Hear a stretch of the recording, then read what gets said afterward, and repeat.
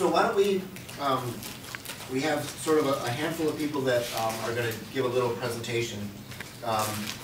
And all of this is in the background of the $1 trillion nuclear weapons escalation, which of course, depending on who you ask, is $1.2 trillion now. If you include inflation, it's $1.7 trillion. So it's a huge amount of money. That's over several decades. And of course, these are resources that could be going elsewhere in our society. So we're going to keep it to about 10 minutes each, if that's okay, and we'll sort of flag you just so that we can get everybody in. And so first is Gary Goldstein from Tufts, who's going to talk about weapons and warhead modernization. Yes, so what is it that we are expanding and modernizing? The nuclear arsenal, and if you ask what part of it needs modernizing, if you look at what the plans are, everything you can think of, from submarines to cruise missiles to things that were never envisioned to be part of the nuclear arsenal. To understand how this works, it's best to go back to the general big strategy, which is called the triad. The triad essentially consists of the three branches of the military: the Army, the Navy, and the Air Force. Each has its own nuclear-capable systems, distinct from one another. And among those systems, we can separate the warheads, that is, the nuclear bombs, from the delivery systems, missiles, planes, etc. And among those systems, we also have the division between the delivery systems that are funded by the Department of Defense and the warheads that are funded by the Department of Energy, which is also the branch of the government that funds energy and environment research. A lot more of the money in the Department of Energy goes into nuclear weapons than it does into energy and environmental research, especially nowadays. So, when I say everything is included, there are particular items that are worth pointing out because they are new and will essentially make for a less stable situation. I want to talk about three different distinct weapon systems that are part of the modernization program, for which the funding has already gone out to Raytheon, to Lockheed Martin, Marietta, formerly was Lockheed Martin now. The money is going out there. $900 billion promised for different upcoming modernization programs. But among these are particularly worrisome extensions of what would become a nuclear war. There is something called the B-6112 guided bomb. This is something new. It hasn't existed before. And it is a tunable yield nuclear bomb. That is, by adjusting some switches before sending it off as a guided bomb that has its own propellant system. It can be tuned anywhere from about 1/10 the Hiroshima-size bomb yield up to almost 50 times that. It's incredible. This is the dream of some people in some think tanks that are supported by the Department of Energy. That's one thing. Another is the long-range standoff cruise missile. Now, cruise missiles were invented decades ago. They're kind of the precursors of drones. They're like fighter planes with no pilot. And they're capable of delivering nuclear bombs or conventional bombs. They're used nowadays to deliver conventional bombs. They can be launched from submarines, they can be launched from planes, and they can be launched from mobile kind of trucks that move around and are hard to keep track of. So there are aspects of uses of cruise missiles that fall into each of the three military categories. Ground launched, called GLICMs, air launched, called ALCMs, and submarine launched, called SLICMs. And these were acronyms that were around 20 years ago when there was a lot of concern in Europe, especially about the placement of these bombs, of these cruise missiles. So they were pulled back a bit. And there is an intermediate range missile treaty that limits their use and their deployment. Nevertheless, in spite of that treaty, this is now being pushed forward as a new tool in what could be, what is seen as a limited type of war on the ground between Europe and Russia. So, very destabilizing. And of course, when the news gets out about these kinds of weapons, the Russians respond. And they say that they're modernizing as well. And if you saw Putin a month ago demonstrated somehow, filmed what the new arsenal of weaponry that is being built and that will counter the U.S. efforts to build what are called battlefield or tactical nuclear weapons. So it's a big escalation of the standoff between the Russians and the U.S. And we are indeed in a Cold War kind of arms race. It's happening. So, those are, yeah. Then there is a new kind of fighter plane, the F-35 fighter plane, which is capable of carrying a nuclear bomb. I had slides here to show you of these things flying around, but don't have to.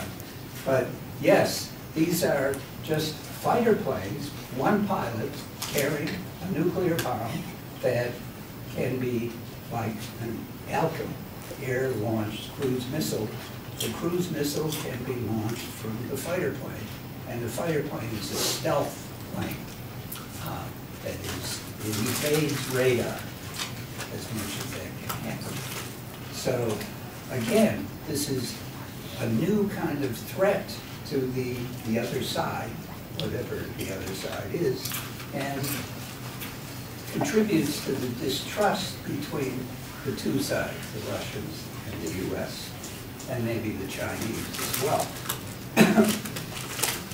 So, when I say everything is included, there is also going to be a whole new family of submarines. Submarines, incredibly expensive things. By the way, that I never remember the number, B-61-12 guided bomb will be the most expensive nuclear weapon ever built. It's already going to, predicted to be over $4 billion to build a handful of these things. So, incredible, wasteful expense, dangerous. But then we have an enormous number of ICBMs that are Excuse placed. me, I think it was the bomb isn't that expensive. Did you mean the long-range standoff missile? The long range, yeah, That's the expensive that's the one. one. Okay. Yeah, I've got the one backwards. Thank you. The long range standoff. Then, right, there are 450 ICBMs in silos that will be replaced because they're old. We have to replace old missiles. Who knows?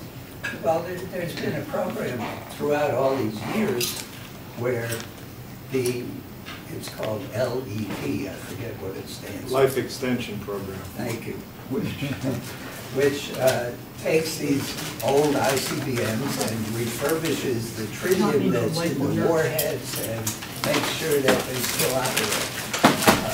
That goes on, but what is going to happen is they'll be replaced by a completely new system. New expenses, new money for the military, for Lockheed Martin, for Raytheon, for the Department of Energy, contractors, spreading the wealth. So in one sense, while making the world less safe, it's going to make the military industrial complex even fatter. Okay, well, thank you very much for that. So you covered a lot of the basic points that I was going to make about why it's generally destabilizing to be making meaningful technical improvements to our nuclear weapons because, first of all, I mean, it leads to arms race dynamics very directly.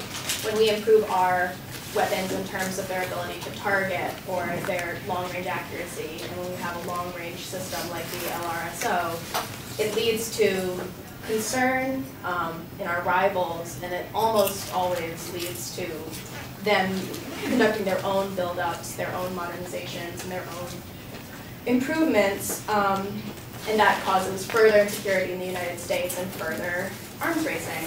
So I'm not going to spend too much time talking about that basic concept. What I'd like to do, if you guys don't mind, is get a little bit in the weeds about some of the detailed and most recent developments in the proposed modernization, specifically under the recent nuclear posture review. So, as some background, every time a new president is elected since the, I believe the 80s, possibly 90s, actually I think it's 90s, for the last few decades, every time a new president is elected, they have conducted a nuclear posture review where the Department of Defense looks over the existing United States nuclear weapons policy and states its position for their term. So this year, there were some meaningful changes as compared to the Obama administration's nuclear posture review. And the ones that are most concerning to people working in the area of disarmament in the NGO community in DC are a few specific weapon systems that are going to be introduced. One in particular is very near term, and that's the proposal for a low-yield warhead on our submarine-launched ballistic missiles. So we have these Trident missiles that are launched from submarines. Their greatest strategic value is that submarines are very difficult to track. So those weapons are very safe from a preemptive strike from an enemy. So that's the main reason that we need. That's the main reason that is given for why we need submarines. But this idea of having a low-yield warhead on a submarine is troubling because it plays very much into the possibility of a nuclear warfighting mindset, especially because of the reasons given in the NPR this year. And some of this is informed by things that are not in the document of the NPR, but that have been said by its authors and by representatives of the administration in different events that have taken place in DC over the last 2 months. This is something I've been following very closely. The basic justification that's being given for why we need to have a low-yield weapon on a submarine-launched missile is because Russia might think that if they do further aggressive actions in Europe, they might think that they can use a small, low-yield nuclear weapon to secure their gains without facing a response from the United States. And the reason that is being said that they might think that is because they have very good air defenses, and our current low-yield weapons are delivered by air. We have a low-yield gravity bomb. The B-61 has a low-yield option, so that can be delivered by a dual-capable fighter aircraft or a heavy bomber, but it has to fly over its target to drop the bomb. The idea there is that Russia's air defenses may in the future be so good that we can't reliably do that. Could you define low yield? Absolutely. It's a very important question, and it's one that has not been publicly answered by the administration. They've been directly asked many times in public events, in congressional testimony, and they refuse to give a number. In fact, low yield is anywhere from what you're saying about the dialable yields, anywhere from 1/10 of a Hiroshima bomb to, my understanding is it's up to 100 times the size of a Hiroshima bomb, and that's all low yield. Yeah, that because what's on the in the Minutemans and the submarines now are warheads that are several hundred or 1,000 times the size of Hiroshima. Yeah, the total maximum nuclear payload on a Trident missile exceeds 2 megatons, which is, it's hard to even have a frame of reference for that. It is like 1,000 times, over 1,000 times in total. That's multiple warheads, but the submarine is capable of carrying multiple warheads. So this, one of the main issues is that, well, there are a lot of issues here. To get back to the low yield point, so they refuse to say what they mean by low yield for this specific warhead. And it makes a big difference because the argument that they're making is that if we do this, if we have a low yield warhead on our submarines, then Russia won't believe it can use a nuclear weapon and not have any consequences because they'll know that we will just use our submarine-launched ballistic missile to target a target of importance to leadership in Russia. That's roughly an exact quote, and it's very vague, very unclear what that means. But it clearly means that they want to launch a nuclear weapon into Russia, or they want to threaten to launch a nuclear weapon into Russia in order to prevent Russia from taking aggressive actions in Europe and solidifying those potential gains with their own low-yield nuclear weapon. The logic here is extremely convoluted. It doesn't work, and the main problem is, it can't even choose a main problem. One of the main problems is that it's resting on this idea that the United States would use a nuclear weapon in Russian territory in response for Russia using a nuclear weapon on the battlefield. And somehow they think that won't lead to escalation. It would. It would lead to a nuclear war, almost certainly, yes. Presumably this logic is that they couldn't just use one of the big ones because that would be more likely to lead to escalation. Yeah. So this is something that is less destabilizing. That's the idea, but it doesn't work that way because if we try to make it more realistic, that will... That's the argument that they present, absolutely. The problem I have with it is that Russia is not, I don't think, suffering under the delusion that they can use nuclear weapons and not face a response from the United States. I think Russia is very aware that if they use nuclear weapons in any context, there will be some sort of response from the United States, and it will most likely involve nuclear weapons. I think that all of American history would point in that direction. Luisa, can I interrupt Absolutely. for a second? But let me get this straight. They think that Putin Yeah. would actually think, Yeah. gee, I can get away with using one of these, 10th up to 100th times Hiroshima bombs, because I want to take over Paris. Right. Okay, and Donald Trump won't hit me over the head with a 100 megaton weapon. They think Putin thinks that. Yeah. And so one of the issues that I have, and this is a personal thought, not something I can back up with research, but it really seems like these people don't even believe what they're saying. It seems to me that they're just reaching for ways to justify more weapon systems, because what they're doing here is they're trying to find a technical weapon solution to a perceived deterrence gap, but deterrence is 90% about credibility. It's about the relationships between the two countries and believing in US will to use nuclear weapons. It's not about having the very specific weapon system that's able to reach into Russia despite their air defenses. I mean, Russia's logic is not based on thinking that the United States can't hit them with a nuclear weapon. Quite the opposite. They know that we can, just like we know that they can. And that's what really drives deterrence. So the logic that's behind the low-yield submarine-launched ballistic missile is this idea of tailored deterrence, that we need a very specific capability to respond to every individual potential threat. And I think it's a dangerous way to think about deterrence, because it leads us down this path of needing more and more nuclear weapon systems. You see it consistently throughout the NPR, and it's troubling and it's destabilizing. So I focused in great detail on this one weapon system.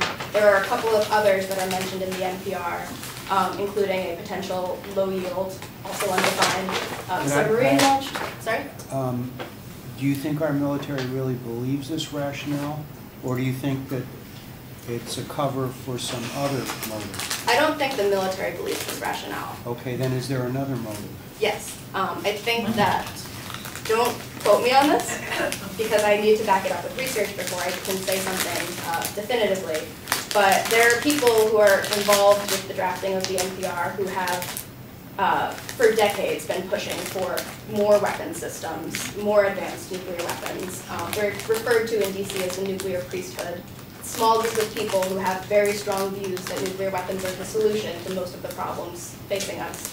And it seems to people who are in DC that that group of people has had a much greater influence over this nuclear posture review than they have over previous, although they've always worked very hard to exert influence in DC through lobbying. So I don't think that this nuclear posture review reflects the actual logics of the US military. I think there are other forces in play. Then do those people have a different motive than what? Well, financial. They work for the... You don't think it's just for some kind of first general warfighting, nuclear warfighting capability? Well, I think that's a really good question. I think that the move we're seeing towards nuclear warfighting logic is probably more driven by the fact that these people want more weapon systems and a denial that those weapon systems move us towards nuclear warfighting. I don't think they're actually trying to fight a nuclear war, and they repeatedly say throughout the NPR that we're not going to do nuclear warfighting, this isn't about nuclear warfighting. But then when you look at what they're putting forth, it moves us in that direction. Yeah, I mean, it really seems like the actual motivation perhaps is, you start with the idea of we need modernization, which I think is a term of propaganda. They want escalation, they want new systems, and they're sort of retrofitting the policy. Yeah. So I really appreciate that. So I think I wanted to put my 2 cents in on the last discussion first, and that is that I read a couple of technical briefs on some of the new warheads and weapon systems, and if you read that, it's kind of like, the kind of thing you would see in a request for proposals, or, these dense little concise descriptions and things. And they specifically discuss the warfighting objectives of a given weapon system or a given warhead, and which implies that the weapons are being designed to be used as weapons, not designed to be used as in diplomacy, so to speak. But I think it's very simple to understand.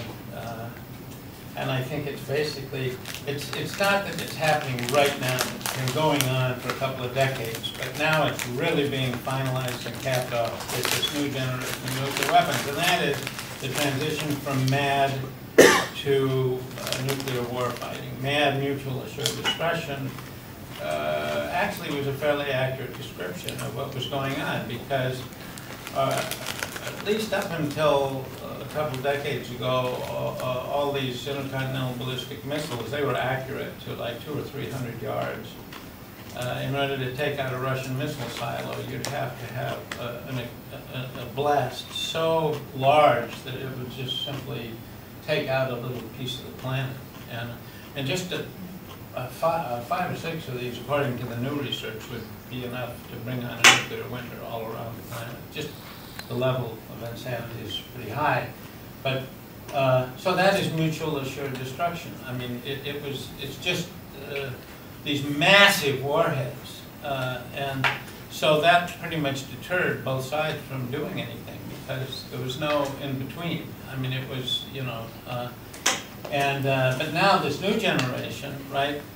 You can have, you can design, and instead of 200 or 300 yards accuracy, I mean, it's secret, so maybe the accuracy is improved somewhat now. The only people who really know, work right across the street here in Draper Labs. You know, they're the ones who design and make all these guidance and control systems.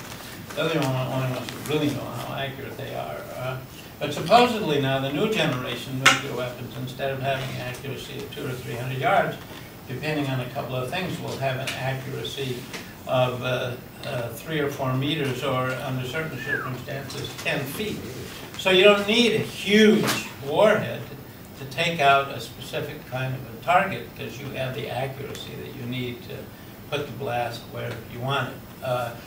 And that, of course, means also you drastically reduce collateral damage. You know, instead of wiping out the entire area, or perhaps the whole planet from nuclear winter, you can just knock out what you want to knock out and not destroy a huge area all around it. And why do you have to have a nuclear explosion to knock out a facility?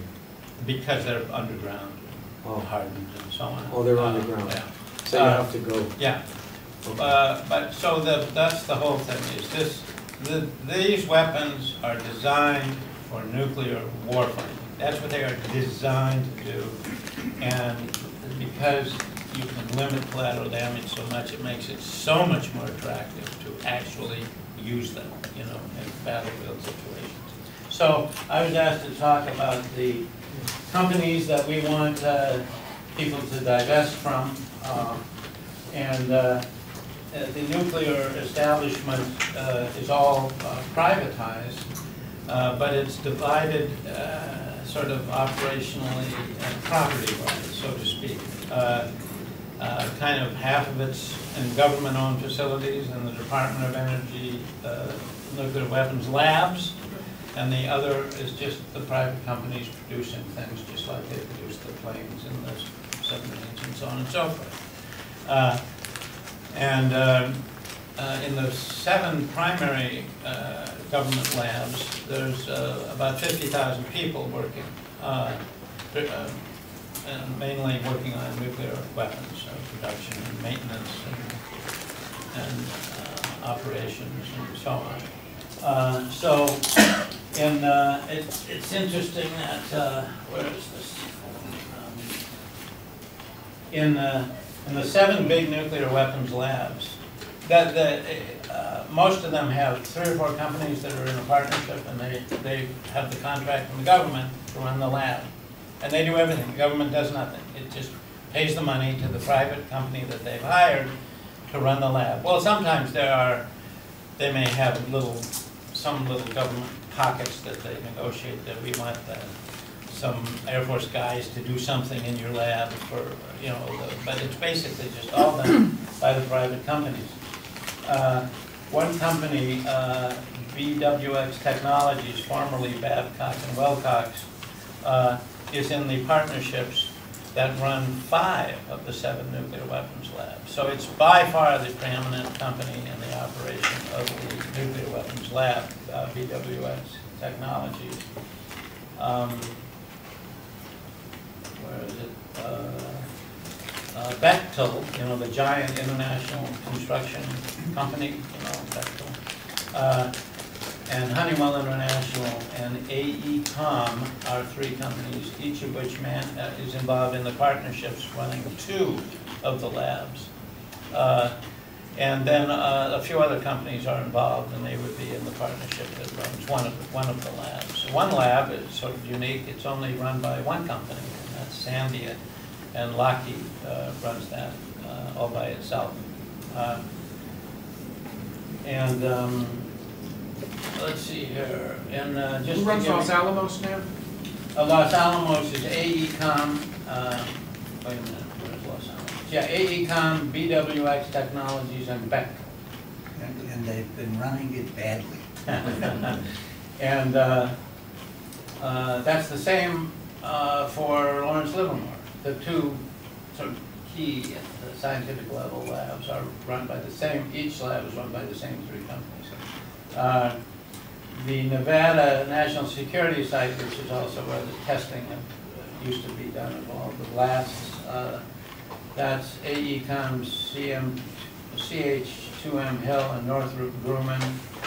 The Y12 complex, BWX Technologies in Bechtel. The Pantex plant is just BWX Technologies. Savannah River is BWX. Fluor, Honeywell, and Huntington Ingalls. Pantex, I said, is BWX. Sandia is just Lockheed Martin, and Kansas City is just Honeywell. So there's actually 8 companies that run all of the 7 key national weapons labs. And we were trying to get an article published on Lockheed, which we failed to do so far, but it was interesting in researching it. I discovered that the head of Sandia Lab, which is not a Lockheed, which is a Lockheed employee because Sandia is a subsidiary of Lockheed. I mean, the Sandia division that runs, well, that same guy is the head, I've forgotten the name of the Department of Energy division that runs the labs, the National Nuclear Security Administration. There you go. So the National Nuclear Security Administration has a department for government employees, right, of each of these weapons labs.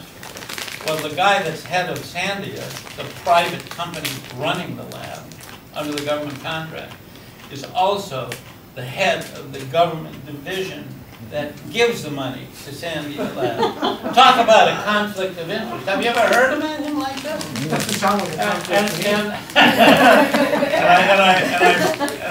I found out that was the case. I don't know if it still is for 2 other of the other 7 labs. I mean, that's how it gets when you live in the world of government secrecy, right? It's all national security. All the rules, somehow they disappear like magic. You can get away with anything if you're, under the rubric of So can we find this information on, like, the Institute for People's Engagement website or anything like that? No, because the Institute for People's Engagement is, I don't know why Jonathan put that down. It's just a little umbrella. It's a little umbrella. It's underdeveloped. You're just giving it a name for you and some friends. Okay. Yeah. Fair You enough. can find it, it's not hard to find, you can find this on Wikipedia. Well, I'm just hoping to see, you've consolidated it so well, I'm just hoping, In fact, I looking through intended the to bring all hand-ups for all of this, but both of the photocopy shops I went to on the way here are not open on Saturday. Well, if you send it to one of us, I will. we can at least circulate it among, I will be happy the people to. that are on the list. Great, Okay. I will be happy Yeah, to we do really that. appreciate it. On the other side, just the nuclear production done by the companies, not via their contracts with the nuclear weapons lab. There's 12 companies that do most of the work, and the most important ones are the ones you would guess anyway. They're the biggest military contractors in general, not just in nuclear. It's Raytheon, Boeing, Lockheed, Northrop Grumman. These are the. Richard, do they mainly design the delivery vehicles? Yes. Okay. Yes. And the other group that you mentioned before design the actual warhead? Yes. Okay. Yes. And there's some crossover to Right. some extent, right? Yeah. Now. So if you don't mind, we have to move on to Peter, if that's okay. Yes, it is. So. I just let me say one thing. That is that just like there's a lot of crossover on the Department of Energy side, where one company might be in the partnerships running 2 or 3 of the labs, that kind of thing. Well, the same thing is true on the other side. In other words, the Minuteman missile doesn't just involve one major company. All of the 4 majors, they're always involved in all of the big weapon systems. So if Lockheed has the contract for the Minuteman missile, or then all the other, Raytheon and Boeing and Grumman, they're going to have a piece of that action. They're going to be subcontractors in that, and that's the way it works on all of the systems, on the submarine system, the air system, and so on. Company? It's not a company, it's the the government. The it's NNSA. NNSA. Okay, It's the division that makes sense. within NNSA that's responsible for running the Sandia lab. Okay, that makes sense. And that grants the money under the contract to Lockheed to operate the Sandia lab. He's his own regulator. Yeah, Mike. yeah, he's his own funder and his own regulator. And his name is? Right, I don't recall. So, because of these sorts of conflicts of interest and the sort of, the military-industrial complex and the revolving door, we end up with some fabulously high costs. You have to let me say one more thing. Yeah, sure. I forgot, and I'm sorry to say it's the worst thing of all to say. These guys have it all planned out, and they do it jointly. The companies do it jointly, so that every state in the union has got a nuclear weapons plant or 5 nuclear weapons plant. They've got their self-interested pocket every single way. And the other thing that makes that actually, it's not just the nuclear weapons. Nobody says that the money for Lockheed's F-35 jet is part of the nuclear weapons spending. That's not part of all this money we're talking about. But it's a dual-use plane, right? It can do either nuclear or technology, or regular conventional weapons. So it, in fact, is also part of the nuclear weapons. And so it's not just the nuclear weapons plant in your state that is a source of lobbying for nuclear weapons money. It's also the plant that makes parts for the Lockheed plane, because Lockheed puts out the word, we want you don't make nuclear weapons, but you better be down there in Washington lobbying for XYZ, because this is a dual-use system. Okay, sorry. That's okay. So, that's the National Labs is owned and operated by Honeywell. And then their money comes from the NNSA, who's head of both. We end up with a situation where we have a fabulously expensive escalation that they keep calling modernization. So Peter Casey is going to talk a little bit about the money part of it. Right. I'll kind of give sort of a fairly general summary, but I do want to follow up on a couple of things. One, with regard to the national laboratories, it is a club. It is a big club, and it's a revolving club. These partnerships have, these contracts, by the way, are 30-year contracts. All right? These are not like they're awarded and then they're competed on every year. That's just not the way they work.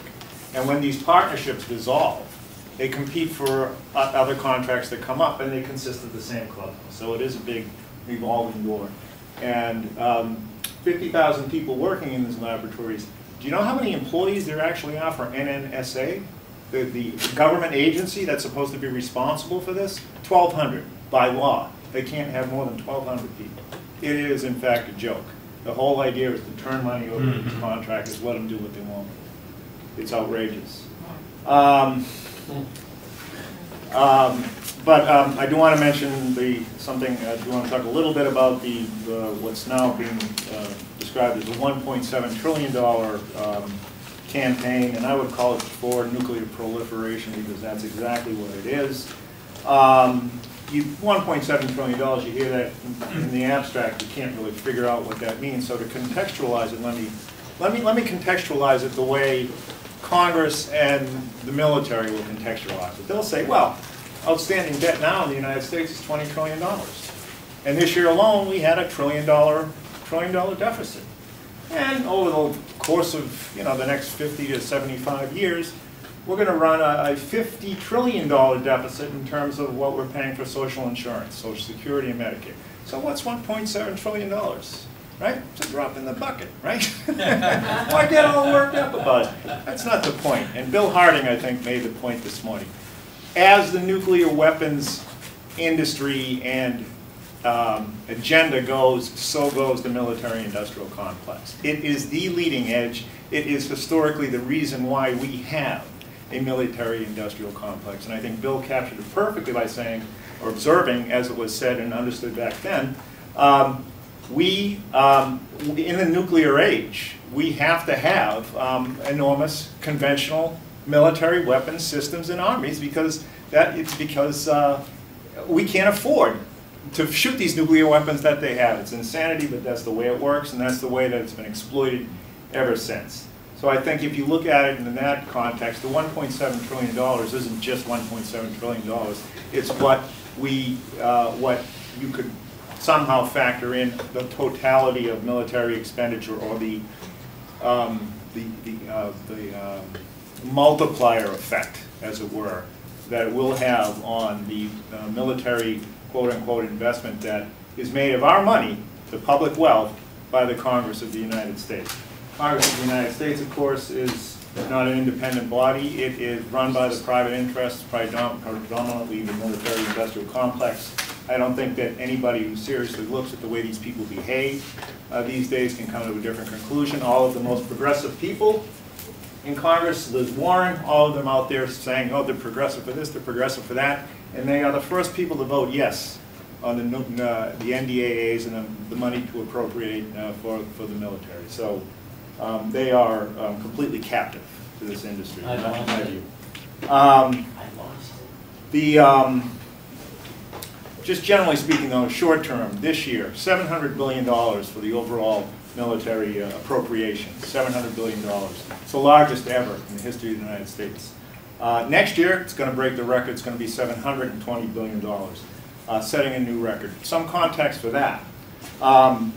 U.S. accounts for about 4% of the global population. Our military spending constitutes one-third of all military spending in the world. We spend more than the next 10 largest military spending nations combined. And as Bill said this morning, about more than half of what is appropriated for the defense industry for the Department of Defense every year is in fact given to contractors, private contractors. And the amount of the money that the government gives every year to private contractors is more than the combined military budgets of Russia and China combined. So, think about that for a minute. This, I think, it's pretty, if you look at history, this all started with the maddest of all inventions. It started with the nuclear weapon. Growing out of the Manhattan Projects, what really did set a new paradigm for this country and policy in this country. And it was basically, I think, the three things that stand out are, number one, a mindset that we had to become the most dominant destructive power on the planet. Number two, cost is no object. Number three, who can guide us in the use of this force? Who has the expertise? The military. Those two things are combined, and I think have clearly set the path for this country's policy since then. One thing to think about too, and there was some discussion about this briefly at the sessions this morning, but the collapse of the Soviet Union and the end of the Cold War. Well, what happened? What happened? Where was the peace dividend? It didn't materialize, and the reason is it didn't materialize because the forces that are behind Congress don't want it to happen. Military industrialism, it's like an addiction. All right, these guys and these people and this culture there are addicted to it, and I think, again, the spending on nuclear weapons is both a symbolic manifestation of that as well as a driving force and really the engine that allows all of these companies to get behind this in the way that they do it and for Congress to go along with it. The modernization, misnamed modernization, which is really escalation of proliferation program, is already fast on a fast track. Okay, this is not something that's going to happen down the road. It's going to get much worse down the road, but it's in place right now. The contracts have already been let in a big way, and just over the past 2 years, and I take this from Luisa's association, who was the only association I could find that managed to seem to be able to parse the budgets, be able to figure out what's that, because Congress, the government won't do that. They won't tell you what we're spending on a nuclear mission. But as best it can be discerned, The budget for 2018 for the nuclear weapons proliferation mission is about about $26 billion. Okay, next year it's going to go up to $36 billion. So you've got a 1/3 leap already there and attributable to the proliferation project.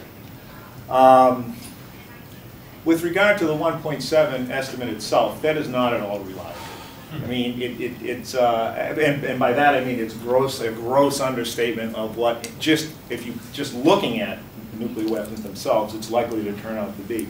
First of all, that's based on something that the Congressional Budget Office did last year. Now, what's the CBO working with? The CBO is working with budgets given to it by the Department of Defense and the Department of Energy.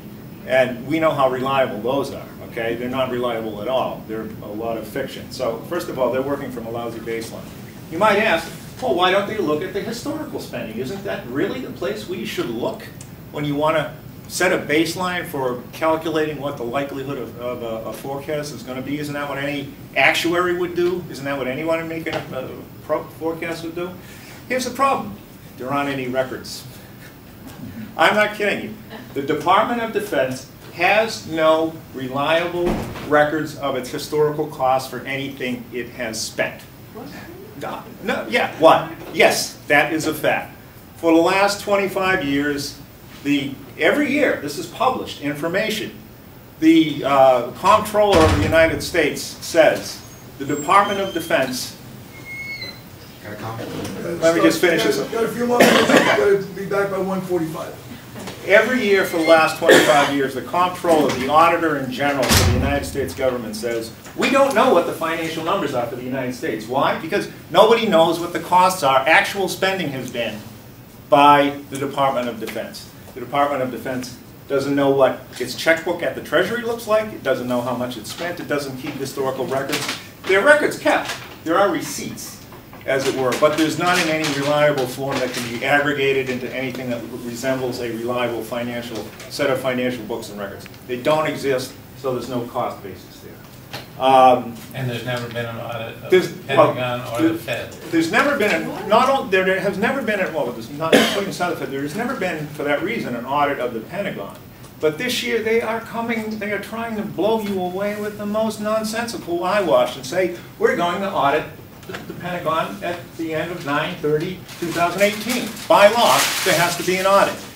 If you read the fine print, what Congress actually says is, give it your best shot. We don't really believe you're going to be able to do it, but, make it look like you go through the motions, spend $1 billion, spend $1 billion on Ernst & Young, KPMG, etc. this year, and then come back and tell us how bad it is. There's not going to be any audit of financial statements, so that's just that.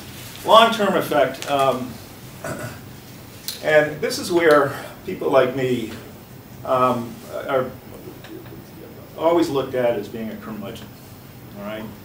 Because I am convinced, looking at what the United States government says every year, what the Comptroller's General says every year, and what the regional analysts say every year, what the trustees of Medicare and Social Security say every year, that this country is facing, without any question, a very serious crisis for Social Security and Medicare within the next 10 years. All right? There's no question about it, in my view. All right? Now, again, though, that's dismissed as curmudgeonly because people say, well, you can't really tell, and, these are all just sort of pessimistic projections and so forth. I don't think so. I think that the path is pretty clear as to where things headed.